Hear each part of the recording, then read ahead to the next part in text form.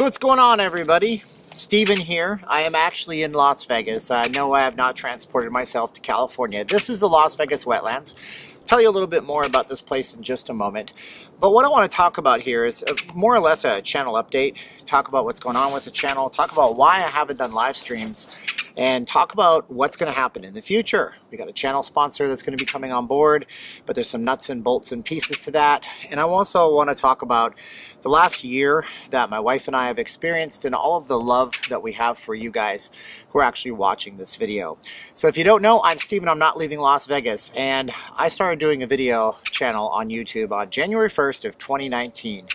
And wouldn't you know it, I got very blessed having one of my Raiders Allegiant Stadium tours be next up when they were doing construction, and the channel grew a little bit. Before I knew it, I had 1,000 subscribers, and then COVID hit, and before you knew it, anybody with the word Vegas in their channel had a lot of action, and we did live streams a lot. But things have changed so much and so tremendously that I thought I owe you guys an explanation as to why we've gone from live streaming almost every day to live streaming almost never, and talk about the future content for this channel. I think you're gonna love it, so share this with somebody else. Maybe they used to watch me in the past, but they don't watch me anymore. I'm giving you guys my pure genuine self right now, and I may get a little bit emotional in this video.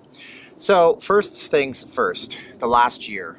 Now, Caroline left in May of 2022 to go see her family, and she's still over there, and she'll be coming back later this year. And mark my words, as heavens watches over me and God be my witness, I will post a Patreon update about that.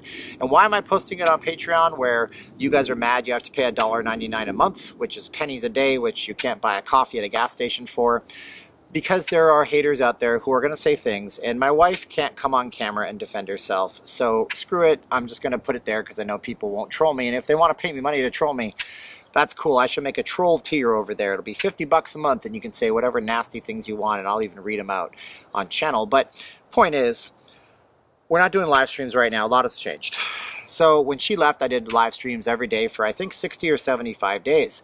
And then I snapped my arm up. I've been in a mental free fall for the last several months, and I haven't told anybody about it, but I've managed to fix all that, and it's been miraculous. And I want to share with you in a minute how I fixed my mental free fall, because a lot of you guys might be going through something similar to me. I say guys, there's some women watching. I love all the ladies out there, but my channel is 87% men. That's just what YouTube tells me. All right, so after she left, I snapped up my arm. I have been a fitness guy for decades. I've been going to the gym. I love to quantify things. I track my food. I do all that. And then suddenly, boom, I couldn't do anything with it. And by some miraculous, crazy way, you guys all came together and y'all sponsored the surgery on GoFundMe. Now, this is what the bicep looks like today. It used to be way back to there. It's better than it was. From here, it almost looks normal, and I have functionality. And they told me I'm clear for all exercise, so I'm trying to get back. But during that time, I'm going to tell you, I was in a trap. I was eating so badly. I was destroying my body with food. I wasn't sleeping well. I was taking melatonin doses that are way too much. I was trying everything I could to get some rest. And then I had to go back to work back last, August, July, August. And I hadn't worked for a long time because I had that crypto channel sponsor, which just didn't work out. Not going to answer questions about it. Sorry. There's no reason to go into it. I'm not battling anybody. It just didn't work out. We went our separate ways right about the same time that Caroline left. It was the worst thing I'd ever had to deal with. And oh my gosh, going back to doing a day job, a desk job, where I felt like I had failed somehow in my head, it was terrible. So let's fast forward. We had July and August. I had the surgery in September. I'm cleared for fitness, but I've been just eating. You know those little powdered donuts they sell at Walmart? Out here, they come in like a clear plastic container. I did a whole one of those in a day. It was terrible. And all the whole time, I thought, well, I'll be fine. I've always been fine. I'm going to be okay. And I was not okay. Now, work was always a struggle. I was exhausted all the time. Just so exhausted all the time. Like, it didn't matter if I slept 8 hours or 6 hours or 3 hours. I was drinking coffee to stay awake. I was constantly feeling like absolute trash. And then I got blood work done, and I found out that I had a few things that were bad. I had something called creatine bun, which was high, which could indicate kidney damage. I don't think it does, because sometimes people who intermittent fast and eat a lot of protein at the end of the day, even after 12 hours, that can be high. Also, I was back in the gym by this point, but I wasn't consistent. But the big thing that bothered me was the A1C being even 1 point. It was 1 point over normal range, and also my fasting blood glucose. So I did something completely dramatic. I went on what's called the carnivore diet. If you're following me on Twitter, you guys have seen that I've been doing that. It's been about 20 days at this point, I think. I started on March 5th. What is it, the 24th today, 25th? My watch died, wouldn't you figure? It's been how many days since March 5th to the 24th, 25th? 20 days. It has ignited my brain. It has switched me on to this amazing version of myself that I haven't seen in years, maybe ever. I talk too fast to people, like I'm super engaged and excited. I can think clearly. I can stop talking when I have to stop talking, and I'm motivated to do a lot of stuff. So then why, pray tell, haven't I gotten back to the live streams? Well, it's a mental thing. It's a challenge. We're going to get to the channel sponsor in a minute, by the way. I'm not announcing it today, but I want to give you some insider information.